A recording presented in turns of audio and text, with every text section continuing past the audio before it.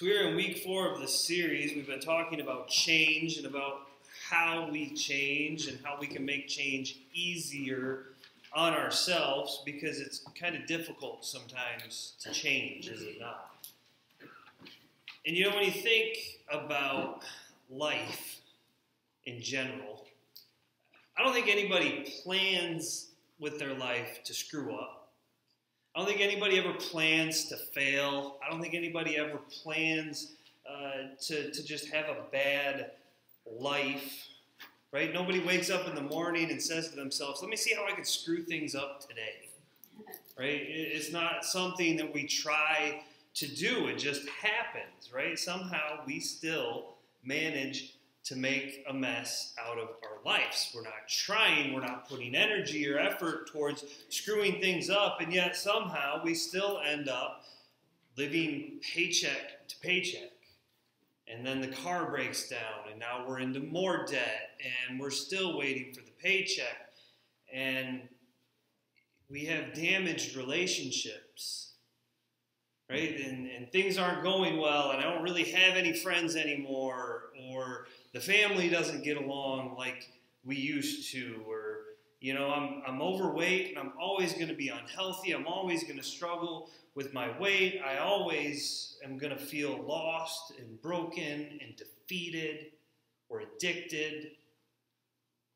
We don't plan on having a life with those adjectives. Nobody wants that life, and yet somehow we still end up there. How? And I think the simple answer is it's one bad decision, it's one misstep, it's one bad habit at a time. One little thing at a time. It leads us down a road where we find destruction, where we find devastation, frustration, chaos, ruin. Isn't it funny how, you know, it takes a long time, and it takes a lot of steps and a lot of poor judgment calls and a lot of bad decisions to get to where we are, but people will describe it in a single sentence as if it was one thing that you did that completely screwed up your entire life, right? Like, he was a womanizer, and he had lustful eyes, and that's why he ruined his marriage. Or she started using again, and she lost her job and then ended up arrested and thrown in jail. Or, you know, he's always struggled with eating, and he really likes the sweets, so it's no wonder he was overweight and had a heart attack and died before he was 60. Right? People will describe it with a single sentence as if it was one thing that you did that led to that. But the truth is, it was over time. Right? It was a process in which it was one bad decision that led to a bad habit that led to another bad decision and another bad habit that gets us into those circumstances. Eventually, it leads you down a road that's a very destructive road, and we get to the point where it just feels unrecoverable. And then we begin to describe ourselves in that way, to say, this is just who I am. I'm always going to struggle with. I'm always going to. It's just me. And there's actually a biblical example of this in Judges 16. And it's somebody that everybody knows. And I'm not going to read Judges 16, but if you want to read it later, go ahead and read it. You'll see what I'm talking about. But this particular person was a very, very powerful person. In fact, he was set apart specifically for service to God. He was an incredibly strong person who had incredible potential and incredibly luscious, long, beautiful hair. And you know who I'm talking about now, that being Samson. Right? In the end, it cost him his hair, his strength, his name, his power, his eyesight, and his life. Samson was the son of Manoah, and he was from a town called Zorah. And if you read, Samson's parents were barren. Samson's parents prayed. They wanted a child. Samson was born. And Samson was under what was called the Nazirite vow. So his parents, as a way to dedicate him to God for the blessing of having a child, the Nazarite vow was very specific things that, right from birth, things that he could do, things that he didn't do, according to that vow, just to show that he was set apart, he was different, he was in service to God. As a result, God gave Samson incredible power. He was incredibly strong, and God was going to use Samson as his tool to deliver Israel from the Philistines. So how did Samson, under this Nazarite vow, incredibly strong person with a purpose, right, to deliver Israel from the Philistines, how did he, with so much promise and so much potential, end up broken, losing his eyesight, losing his strength, and eventually dead? And the answer is he didn't do it all at once. It was one bad decision. It was one misstep. It was one bad habit after another. In fact, you could argue that Samson did it in about 45,000 steps in the wrong direction. If you read Judges 16:1, it says that Samson went to Gaza, and in Gaza he found a prostitute, and he slept with the prostitute. You see, Samson was from, in fact, Zorah, and he went to Gaza. It's about 25 miles. Gaza is enemy territory for Samson. He had no business being there. That's where the Philistines were. That's the enemy, right? And he's walking 25 miles, about 45,000 steps into enemy territory where he's public enemy number one. They want Samson gone. Samson is defeating the Philistines. We want to get rid of him, but no one will do anything. So we're afraid of Samson because of his strength, and he can't be beat. But it was 45,000 steps he took in the wrong direction, doing something that he shouldn't have done.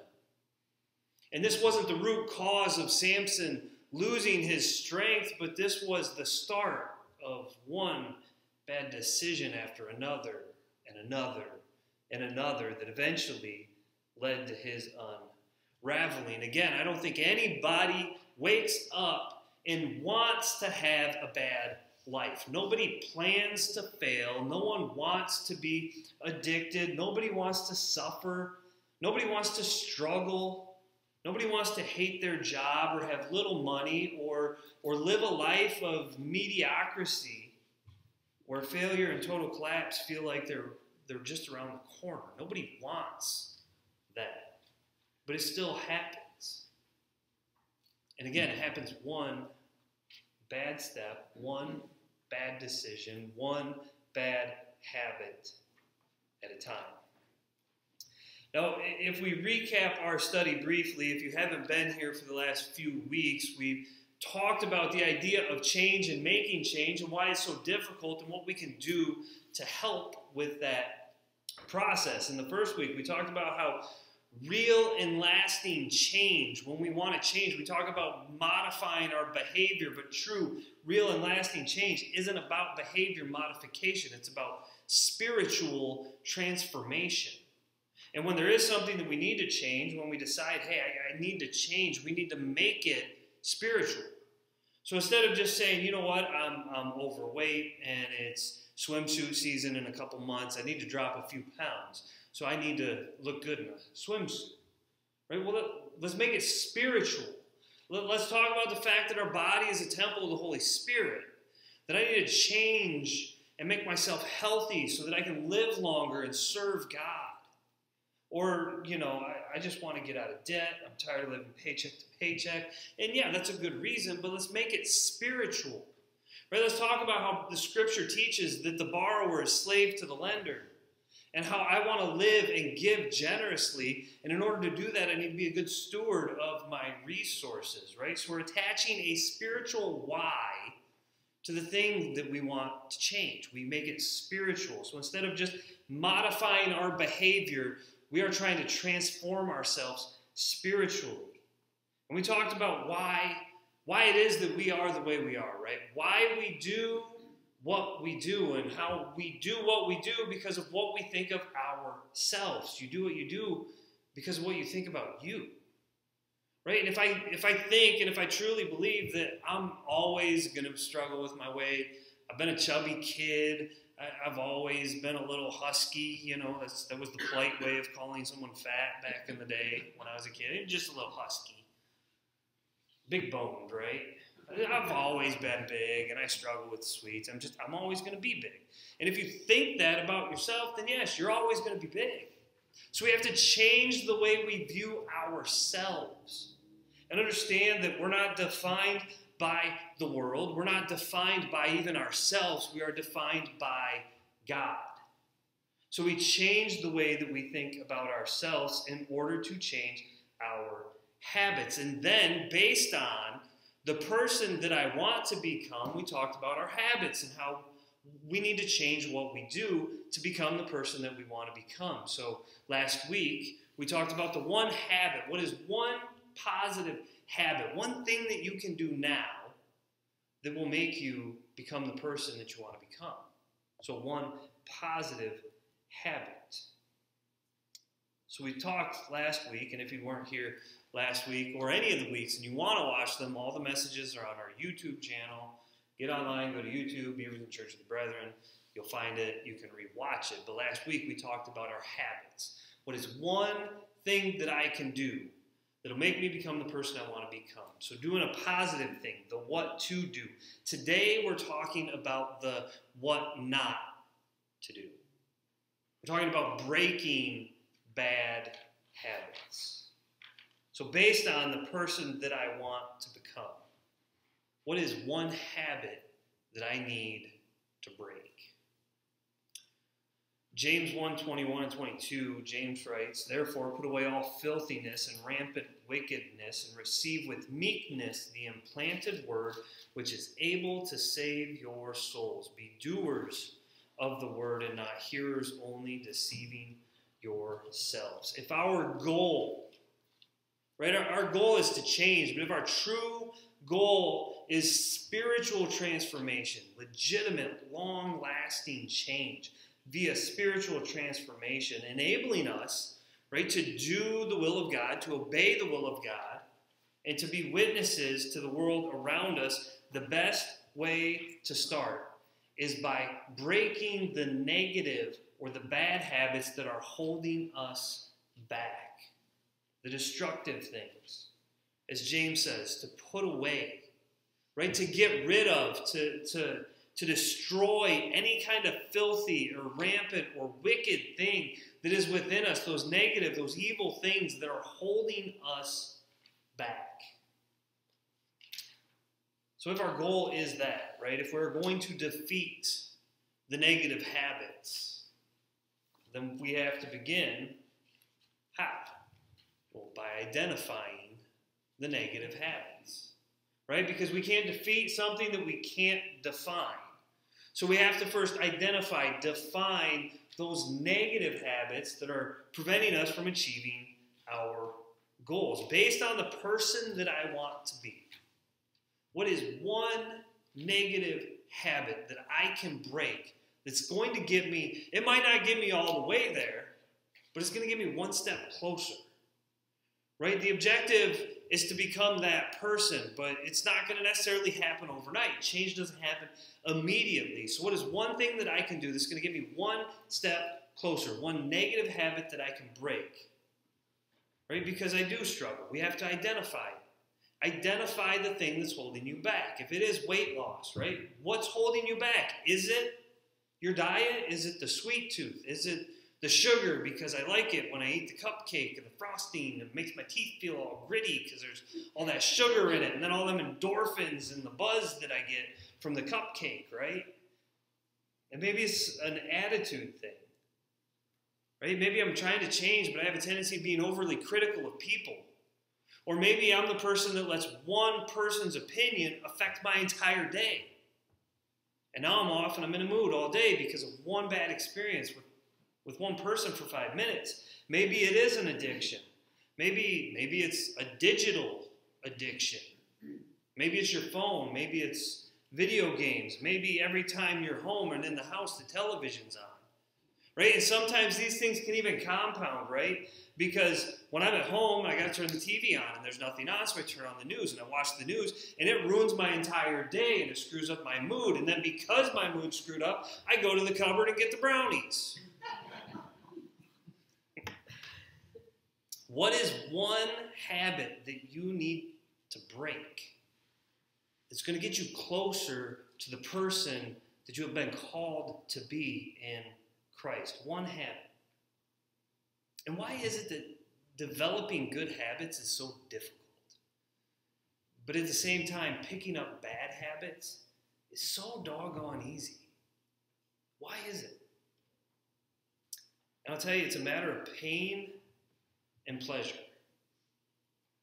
Picking up good habits is so hard, and picking up difficult habits is so easy because of pain and pleasure. Because the fact of the matter is, the good habit, the pain is now, and the pleasure comes later. With the bad habit, the pleasure is now, but later is the pain.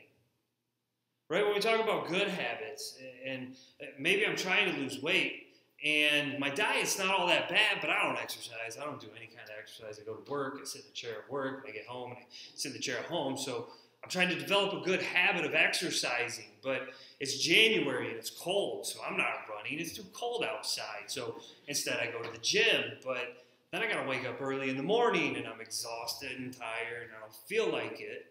And so I just don't go to the gym because I've been going to the gym now for a week and my whole body's sore and I feel like I can't move and I've been on the scale twice and it hasn't changed. Right? The pain to the good habit is right now. Later, eventually, weeks away, months away, there's pleasure because now the scale is moving. And my clothes are fitting loosely, and I feel healthier, and I have more energy. The good habit, the pain is now, and the pleasure is later, but the bad habit, I don't feel like working out, and I don't want to get up early and do those things, and the brownies taste delicious. Right? The pleasure is now. But later, there's the pain of I'm overweight, and I get exhausted just trying to get on the floor and play with my kids or my grandkids, and I got bad news from the doctor and another medication that I have to go on. There's one thing that in my life I'm trying to get a little more conscientious of, and that is how much time I spend on my phone. Anybody else struggle with the cell phone thing? And let me put it into perspective for you, and this was very humbling for me because I don't know about the Android thing. I'm spiritual, so I have an iPhone. But that was heresy. I didn't say that. But I have an iPhone, right? So I don't know about the Android stuff. But my iPhone every Sunday morning gives me a screen time report. Tells me how much time on average I've spent on my phone.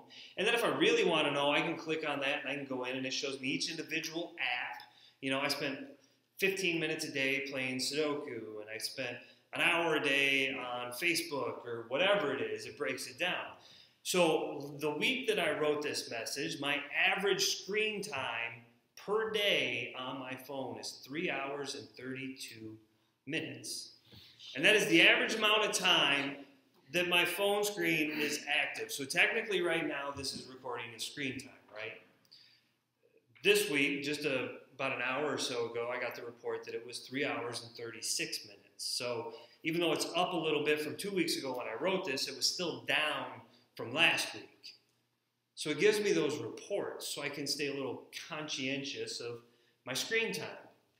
So I got looking into this, and did you know that the average American, right now I understand and I admit some people it's way low, some people it's way high, but on average, an American looks at their cell phone 96 times a day. 96 times a day. Do you know what the average screen time is in America? It's about 4 hours. So I'm below average, right? I got some work to do to get up there, but 4 hours a day is the average screen time for an American. Now do the math on that. 365 days a year times 4 hours is 1,460 hours a year that Americans spend on their phone. Now if you assume, now I was in my early 20s when the smartphone came out, but let's say somebody gets a smartphone at 18, which is a little conservative because there are 7, 8, 9-year-olds that have cell phones now. And I'll admit my son at 10 is one of them. But at 18 years old, you get a phone and you die at 78. 60 years you had that phone and you averaged 4 hours a day screen time on your phone. So let's say 1,460 hours a year times 60 years is 87,600 hours of your life you spent on that phone divided by a 24-hour day. That's 3,650 days. 10 years of your life was spent doing this. Pretty pathetic, isn't it?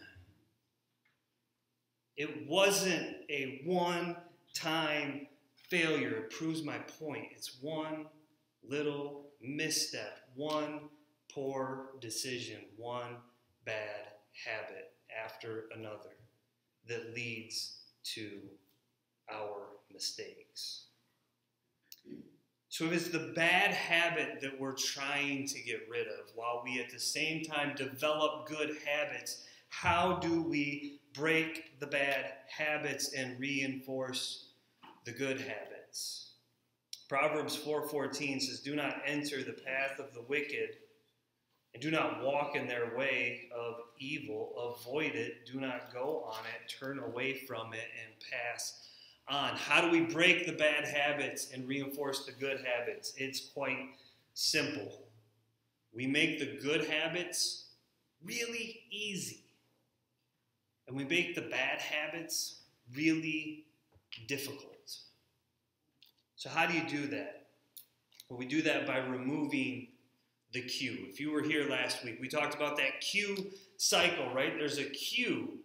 And that cue generates within us a craving, and that craving generates a response, and the response generates a reward.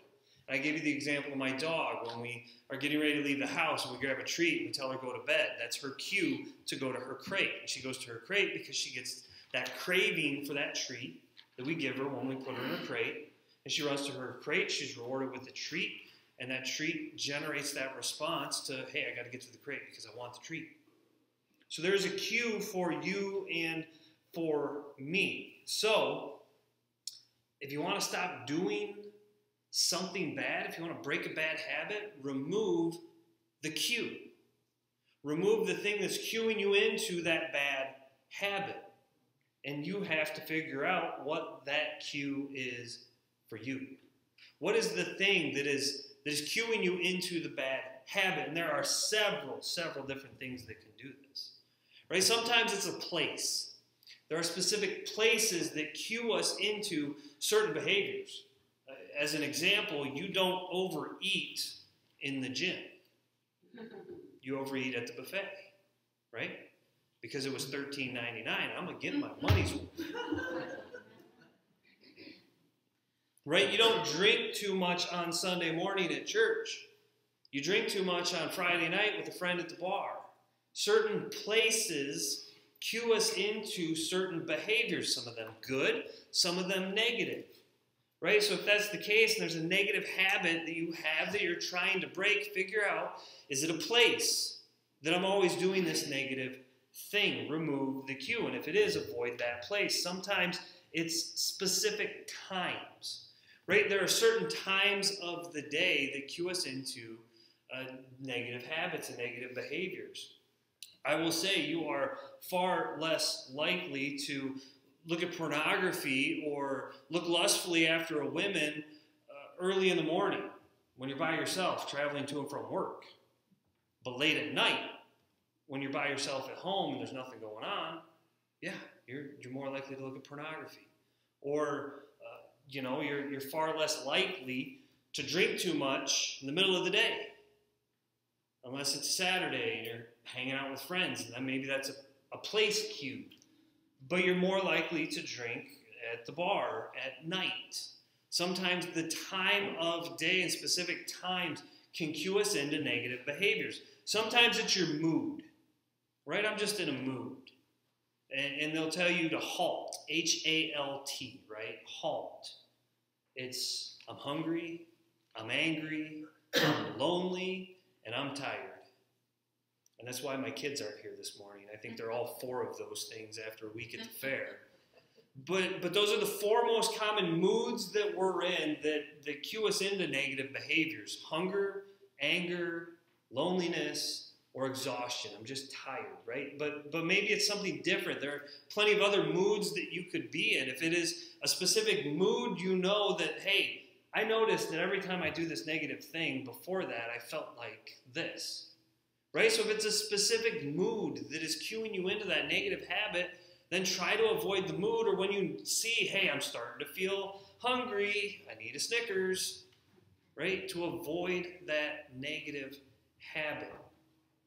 Sometimes it's specific moments, right? Certain moments or certain things that happen in our lives that cue us into that negative behavior, right? It's an argument with a spouse, and you get on the phone and you call your friend and you start bashing your spouse. Or maybe it's the after work thirsty Thursday, and then Friday at work is miserable because you're hungover, right? It's a certain moment at work, or you failed the project at work, so you went to the store and bought a half-gallon of ice cream and ate half of it to try and console yourself. Or I was successful with the project at work, so I went and bought a half-gallon of ice cream to celebrate. Right? What is it? Maybe it's a certain moment in life or a certain thing that happens that cues you into the negative habit. Or maybe it's certain people in your life. People is a really big one, right? The people that you hang out with. In fact, there are no shortage of studies that correlate a person's behavior to the people that they hang around with most. In fact, there's one study that found that your chances of being overweight increase 57% if one of your closest friends is overweight. And in fact, the exact opposite is true, that if one of your friends in your circle of friends loses weight, everyone else in that circle of friends is 33% more likely to lose weight. In fact, the Bible knows what it's talking about when it says in Proverbs 13:1 that whoever walks with the wise will become wise, but the companion of fools will suffer harm. Right? The people that you hang out with can have an incredible impact on your habits. So what we need to do, based on the person that I want to be, we're going to find one habit that I can start doing, one positive habit that I can do. We're going to make it simple, right? Go back and watch last week's message. We're going to make it simple, easy to do, so I can start doing one positive thing to become the person that I want to become. And then we're going to identify what's one negative habit that's holding me back, and I'm going to try to eliminate that negative habit by identifying the cue to that behavior and removing it. Right? Maybe I sleep in, and I hit snooze 5 or 6 times, and then it just makes me exhausted. I need to stop hitting snooze. So instead of, putting my cell phone right on the nightstand, right next to the bed, because then I'm up on my phone late, kind of scrolling, trying to wind down. So instead of going to bed early, I'm up on my phone, and then it's right there so that when the alarm goes off, I can hit snooze and roll over. I'm going to put my phone and my alarm on the dresser, on the other side of the room. So I can't be on it scrolling and be up late. And then when the alarm goes off, I have to physically get out of bed to shut it off. Or if you are overspending money, right? Amazon Prime days, and I'm spending too much money, maybe give your friend your Amazon password and have them change it. So now I don't have access to Amazon. And now I have an accountability person to ask me, hey, do you really need that thing that you want me to buy for you on Amazon? Or take your credit cards and freeze them.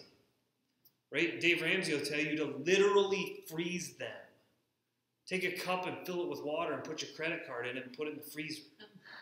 Right? Because if it's just turning it on and off on my phone, if I want to spend, I can just flip it on real quick and spend. But if it's in a frozen container in the freezer and not in my Apple Wallet, but if it's in a frozen container in the freezer, now I have to pull it out and actually let it thaw.